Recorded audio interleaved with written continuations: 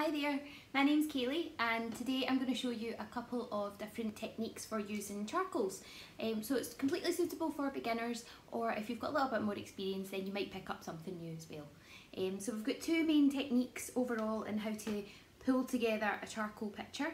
I've got some still life in front of me, just a couple of pieces of fruit, and you can follow along with me. It'll be totally step by step, but obviously if you want to use your own still life you can set something up in front of you and we'll look at all the lights, the shades, cast shadows, and different types of charcoal you can use as well. So I'll start off the video just showing you a few different ways on how to use your charcoal and different types of shading, blending, and highlighting things as well. All I've got in front of me just now is a piece of paper. I've got a cartridge paper in front of me which has got a little bit of texture to it, but if you've only got plain paper at home or a bit of cardboard, even the back of a cereal box works really well with your charcoal, then just grab whatever you've got around. I've got some willow charcoal.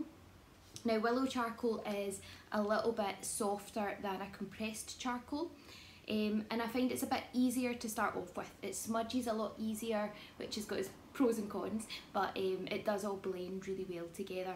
So I tend to use willow charcoal whenever I'm doing anything, but if you've got compressed charcoal, which might look a little bit like this, I've got a few of those as well, so you get kind of hard ones, soft ones and medium ones. So if you've got those in front of you as well, then they will work fine, and we'll go over a little bit of your pros and cons of using a compressed charcoal versus your willow charcoal. So I've just got lots of different sizes of charcoal too. So these are all willow ones, and I've got a big one, medium one and a wee thin one as well. In fact, I think this is an even finer one. Always good to have a few things in front of you, just depending on how much detail you're going to put in. And I've got an old rag, so this is just an old bit of t-shirt that I've cut up. If you don't have any old rags lying about, a bit of kitchen roll or something will do fine as well. And if you've got fancy like blending sticks, cotton buds, anything like that, they're all really handy to use as well. So just whatever you've got. But I'm going to turn my camera around and you'll be able to see up close how I'm going to create a charcoal picture. So with your charcoal, choose any size that you fancy to start off with. I'll go for a reasonably big one just now, and I like to break mine down into little tiny bits just because they're a little bit easier to hold. And first off, just try it out on the page, see what you think. It'll be a little bit soft, it'll go easy on because it's willow charcoal, but you've also got your compressed one which is not quite, so try them both out. So with your willow one, just try a couple of layers, see how well it goes on top. You'll see some of your texture of your paper come through as well. If you were wanting to try a compressed one, you'll see that it is a lot lighter. It goes on, it's much harder as well to sort of get coverage, but much more precise. So even line wise, it's just a little bit more precise than if you were to use the willow one. So just have a little experiment first to try it out. Never go straight in with something and try and draw something straight away. It's all about just having a little bit of an experiment. There are also different ways that you can shade using your charcoal, so it's important to kind of try those out as well. So your first technique is called layering, and layering is where you go over lightly and then you use the same weight with your hand to go over again to darken it, and then you can go over it again, darken it again, and over again, and just keep darkening it. And you'll see the more layers you've got on, the darker it will be. So I've got more layers up the top and only one down the bottom here. You get this lovely gradient by just layering up a few different bits.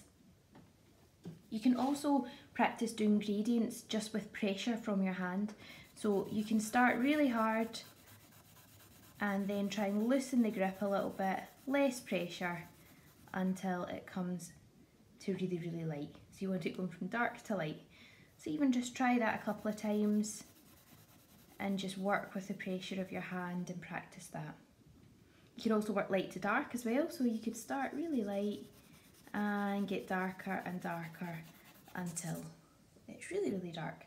So this is going to help practice before you start off. So anytime you're about to do a charcoal picture, it's always an idea just to practice getting the pressure of your hand right. And you'll see that actually they get better. The more you do it, the better you get. Even if you've done it, like I do a lot of charcoal, but still just starting out on one day, the more you do it, the better it gets. So you've got your layering, you've got your gradients that you can practice, and you've got a couple of other ones as well. So you've got smudging.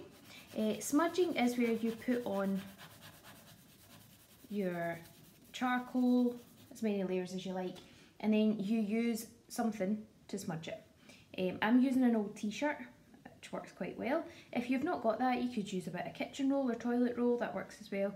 You can use your finger, but the finger will transfer oils from your hand onto your page. So it's always a good idea, if you can, to try not to touch your page too much, and also to use something else to blend in. So you'll see that it gives it that lovely smudgy texture.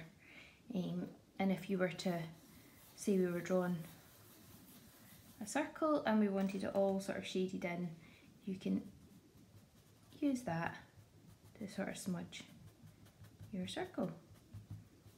There you go. So you can get rid of these harsh lines just by using your rag.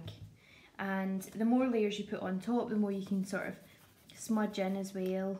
So if you wanted that side a little bit darker, you can add your other layer, smudge in again, add another layer, smudge in again,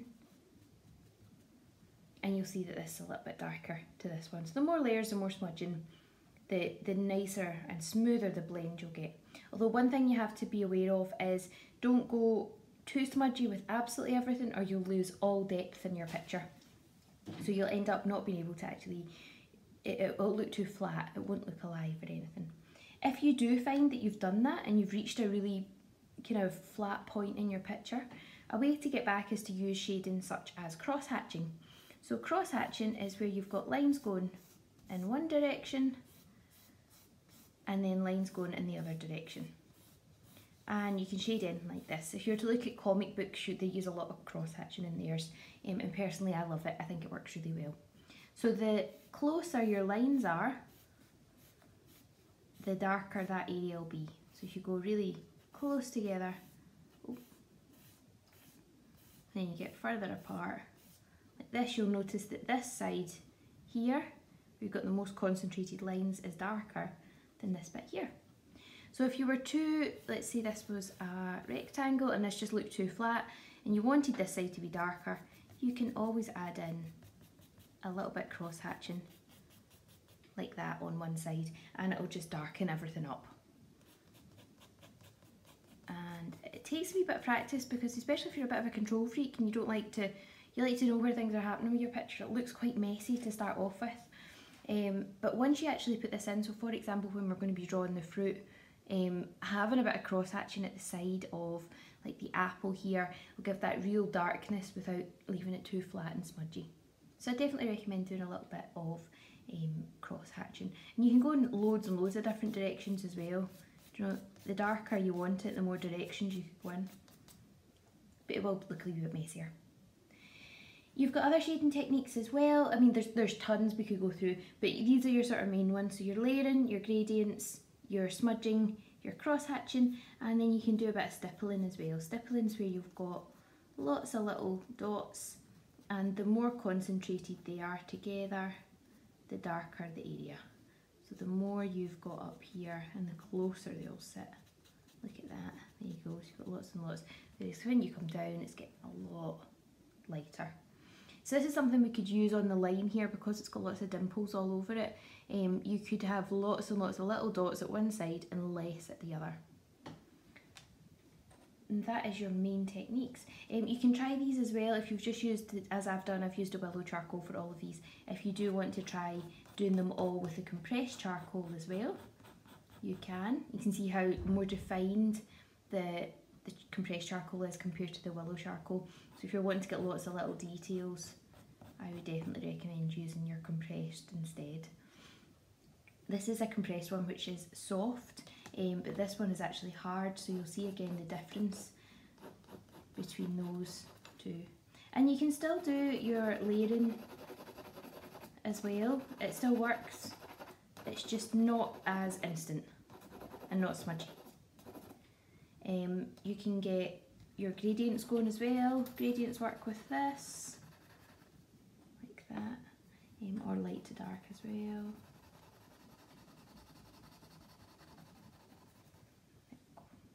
With your smudging, it's not quite as easy. Still works, but no, sorry, I shouldn't use my finger. But there we go. It works, but not quite as well. The softer the charcoal, the easier it'll be to smudge. See, that's smudging a little bit better, but it's not as good as smudging your willow charcoal. The last technique I'm going to show you with all our shading and highlights here is to use your rubber. So if we were to draw this in like this, just give it a wee shade, blow it off a little bit, and then use your rubber. Now practice using your rubber as a highlighter. So for example, if we were to draw the moon in the sky, we could use the rubber to draw an actual circle in the middle here. And there we go.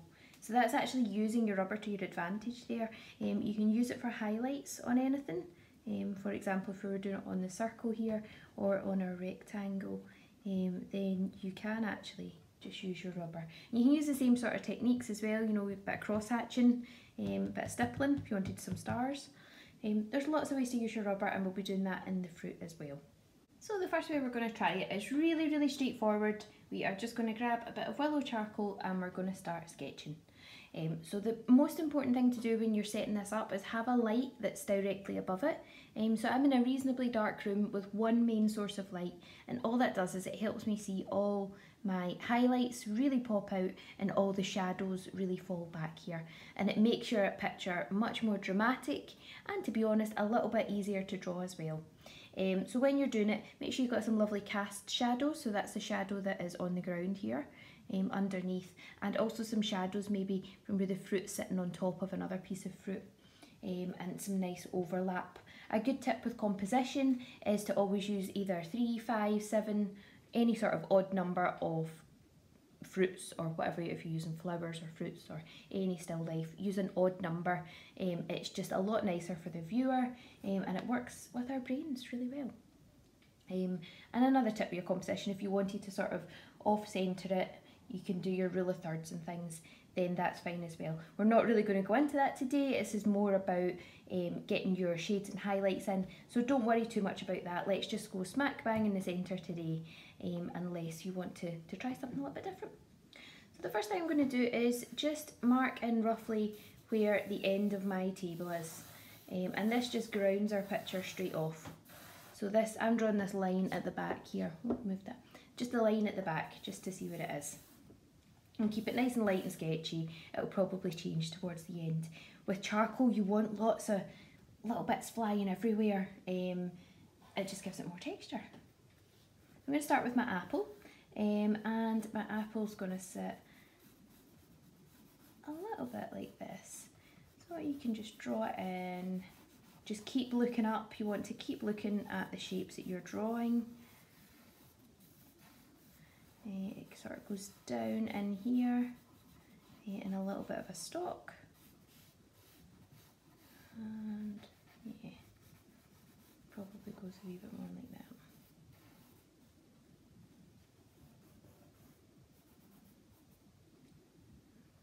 I'm quite happy with that. Then I'm going to mark in where our banana sits. So the banana is in relation to the apple. It sort of comes out about halfway here, just out a little bit, and then you've got the stalk coming towards, like this. And don't worry too much about any shades and highlights and things just now. We'll get those afterwards. We're just roughly drawing it in. The banana then kind of comes around the back here, you don't see it, and out here, and then back up like this. There you go. And I'm just sort of rubbing out any wee bits I don't need along the way. We can get a wee bit tidier with that later on. It's got a wee bit of a line that comes up like this, and a wee one across the top as well. It comes down into here.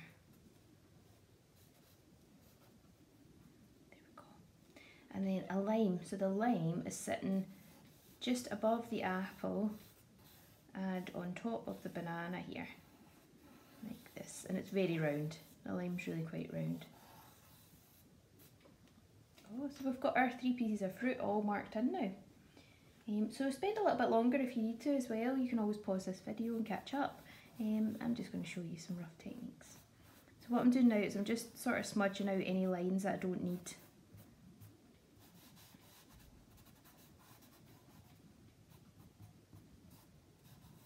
Go. And I don't mind if it's a little bit messy.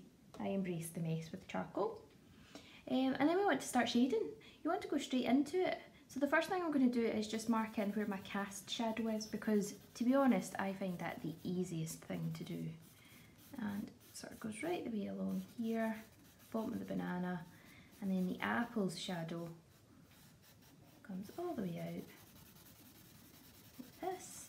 And I'm just using the same pressure on my charcoal the whole way around.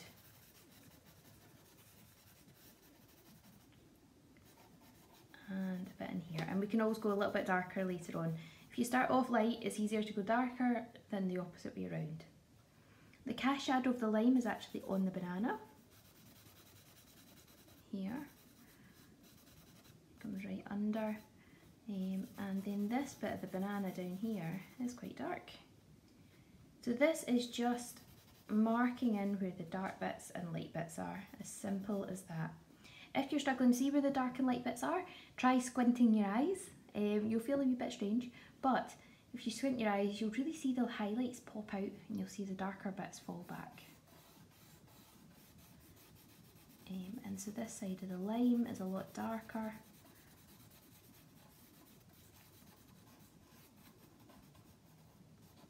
And just bring that lime down a wee bit to make it look like it's more sitting on the banana and it's not floating. The banana comes out a wee bit more that way. There we go. This bit of the banana is the darkest, so let's mark that in really dark because it's one of the darkest pieces of the picture. Another dark bit is going to be right up the front, round about here as well. That's one of the darkest bits. So you can blow away any little bits of charcoal. If you've also got like a feathery brush, you can rub some of it away, but just watch you don't smudge it too much. I'm then going to shade in this side of the apple is the darkest, so let's get that shaded in.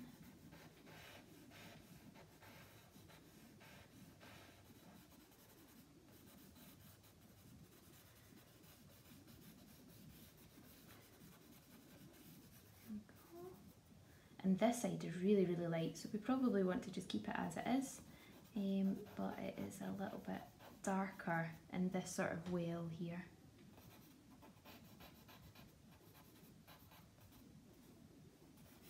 You've got a couple of wee darker bits coming down.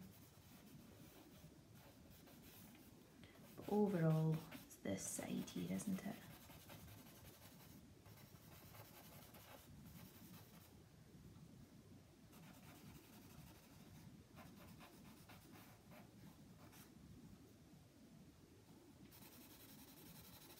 And I'm just going to mark that a wee bit darker. So just keep looking around your picture, and this is using the layering technique of shading, where you are going to shade a little bit darker, a little bit darker again, wherever it is dark. And the more layers you put on, the darker it'll get. This bit under here is really quite dark again. Bring it out if you need to. And this bit in here too.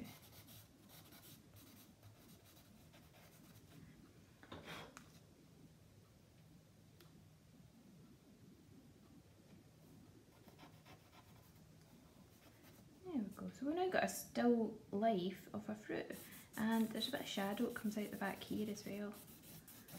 There we go. Shadow, this comes out a little bit too. There we go. Now I'm just going to smudge in any bits that I feel could do with a wee bit of smudging. If it's looking a bit harsh or you just want a nicer blend. Also some of your cast shadows might need a wee bit of a blend out as well. But the important thing is not to go overboard with this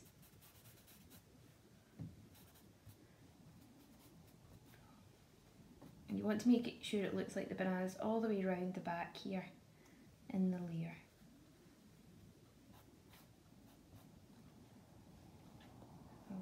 And then if you want to go in and get some cross hatching in, have a little practice of that, especially on the apple here. Might have a wee bit of cross hatching coming down just to darken it. It's quite subtle. Even on the lime as well. Might have a few wee bits. Cross hatch here and cross hatch here as well. If you need to sharpen up any lines, you can too.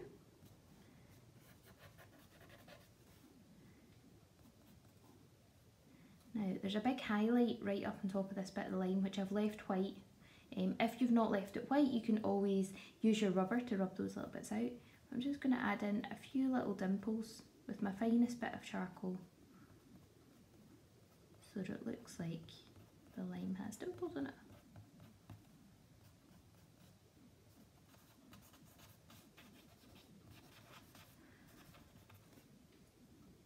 And the wee stalk of the apple needs to poke out a little bit.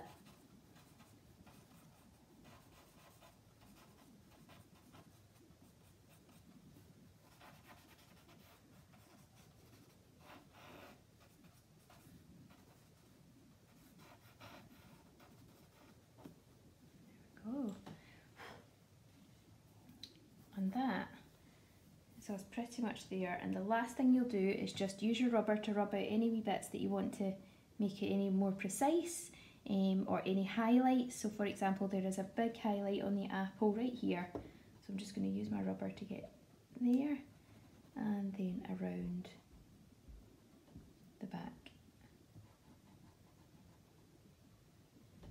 On the banana there is a highlight that comes all the way up here, like that,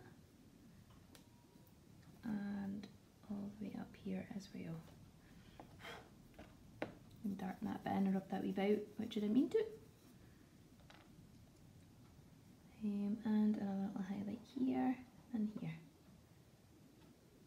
So just work your way around your picture and start marking in where you see any highlights that maybe you've filled in or you just need to make more precise. You can even go round, so the outside of this lime is really crisp line. And round about the apple too.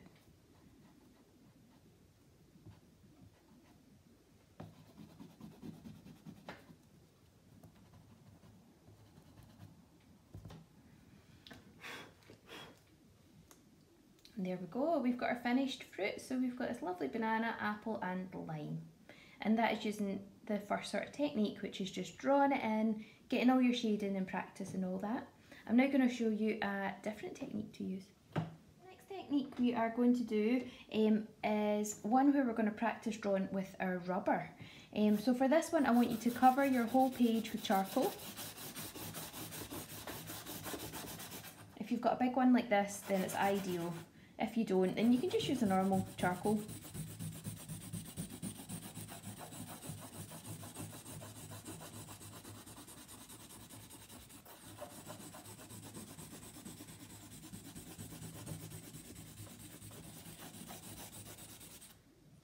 There we go. And I'll just use my old rag to sort of smudge it all in.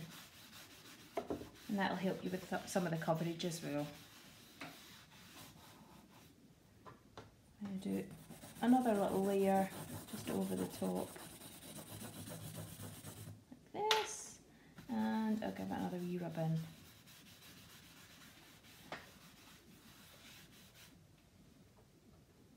Right, so I'm going to use my rubber now, and I want you to draw it in just using this.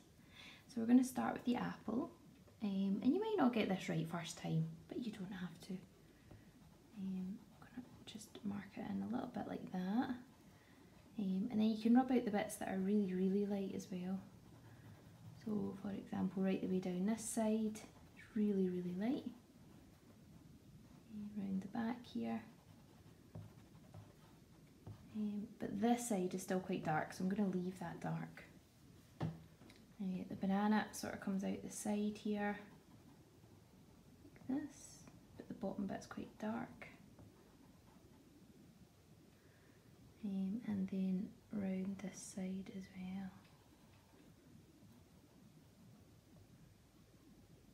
Bring line up like that and a line up like that, and that bit's really dark at the bottom there. And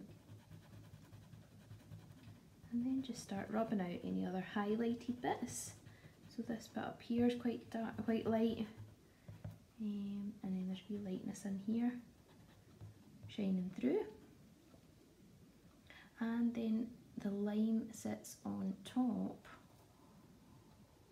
like this, and this side is really light. Now if your rubber gets too dark, you can always rub it on another surface.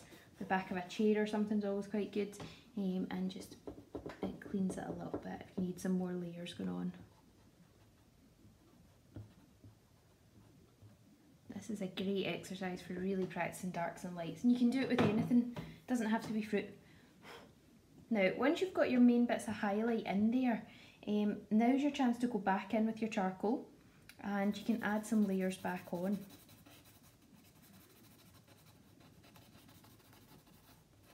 So try and avoid just going over everything all the time. Try and really look at things and see how they're working.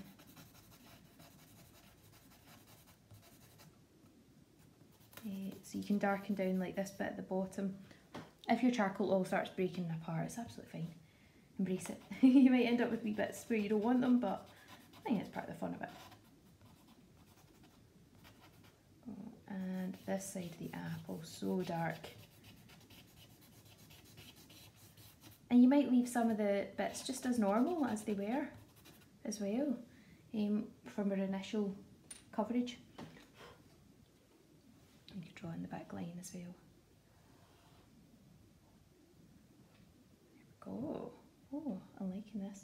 If you want to get your shadows in as well, so I'm going to get my cast shadow.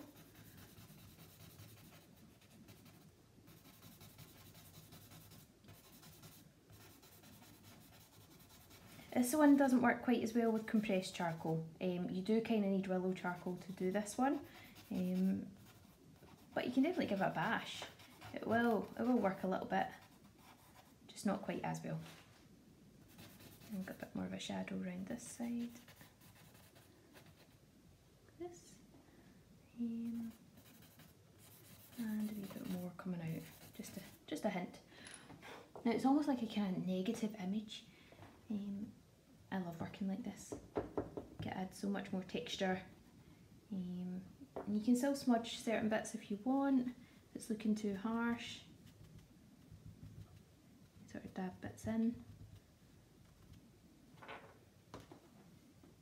You can have little hints coming through. For example, if you wanted to cross hatch a little bit.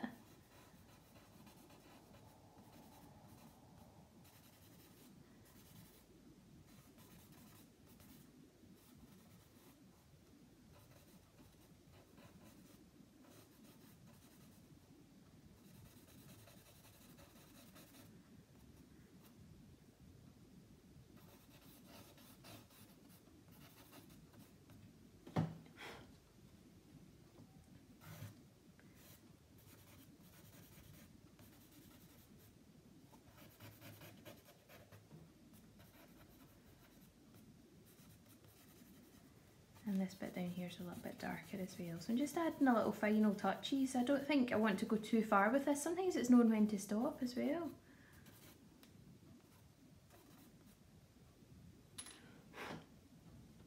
There we go. Right, one last little highlight coming through.